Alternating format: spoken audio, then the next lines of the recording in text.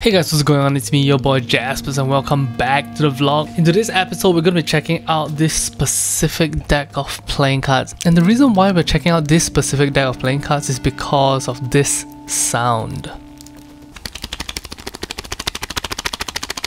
That sounds like a good deck of playing cards. And more importantly, this deck of playing cards, I got it from a shop called Daiso. Daiso is essentially a Dollar Tree store, except for instead of the items there being $1 and under, it's actually closer to $2 US per item. So if this deck of playing cards actually feels good, which I actually think it might be considering the sound of the cards, this might actually be the cheapest and the best deck of playing cards you can get on the market. Assuming you don't live in the United States of America, because if you live in the United States of America, obviously you can get normal bicycle decks of playing cards, and value for money wise, 100% that deck of playing cards is perfect, absolutely perfect. Now, before we take a look at this 7 treasures deck of playing cards, here's a reminder that the giveaway is still going on. We have 9 decks in the collection right now, and once we hit a full 12 decks, you can be sure that I'm going to be sending these decks out to one of you guys. So if you want to join the variety brick giveaway, leave a comment in the comment section below, and make sure it's not a meaningless comment.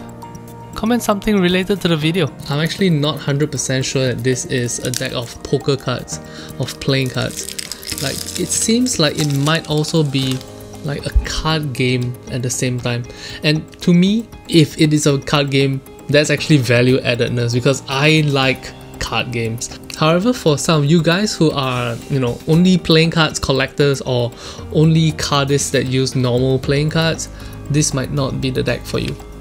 I'm not 100% sure yet though, so let's check it out. This is what the front of the box looks like. The back of the box, side number 1, side number 2. Feels like it might even be printed in the USPCC. Nope, it's not printed in the USPCC. Looking purely at the edges of the cards, if you look at it right here, you can tell that the edges of the cards are really smooth, which is not indicative of USPCC cards. However, it also looks like this deck is a black border deck of playing cards. That's interesting. Let's slide this out. Ooh, this feels pretty good.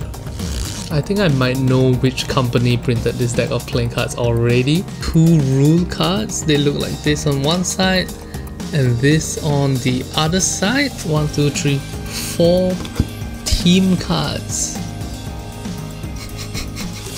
So yeah, this is definitely not a poker deck of playing cards. This deck of playing cards comes with 55 cards. So with 2 cards down for rules and 4 cards down for teams, that's 49 cards left. So this is definitely not a poker deck of playing cards. However, based 100% on the feel of the cards,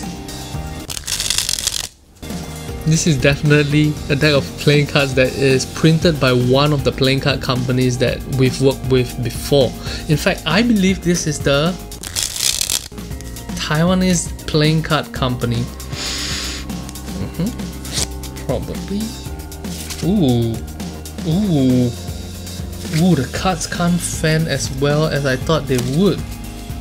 That's interesting. Now, normally the Taiwanese playing card company's cards fan very well. This might mean that the company that wanted this deck of playing cards printed with the Taiwanese playing card company wanted it printed for a cheaper price, and in doing so, the finish on the cards is not quite as good. Alternatively, it could also be the fact that there's this much black ink on the backs of the cards, and if you print all over the backs of the playing cards, it actually affects the handling of the playing cards that you produce. I wonder if there's any way I could tell even better. For one thing, it looks like the box flaps over here. You see how the flaps are connected not to the outside of the box over here, but the inner layer of the box, which is here. That could also be a signal that this deck is not printed at Taiwanese playing card company. But the smell of the ink that they use smells very similar. Oh, never mind, I found it. Made in Taiwan. Bam. Oh, my brother Jaspas deck does it again. He solved the crime, baby! The deck of cards comes with one singular back. So the main deck itself contains 49 cards over here. And looking at the backs of the cards, it has the title of the game, which is 7 Treasures. Very, very beautiful, striking back design. Now looking at the faces of the cards, however, you can see that every single card in this deck has customized art. Amazing, absolutely amazing deck of playing cards.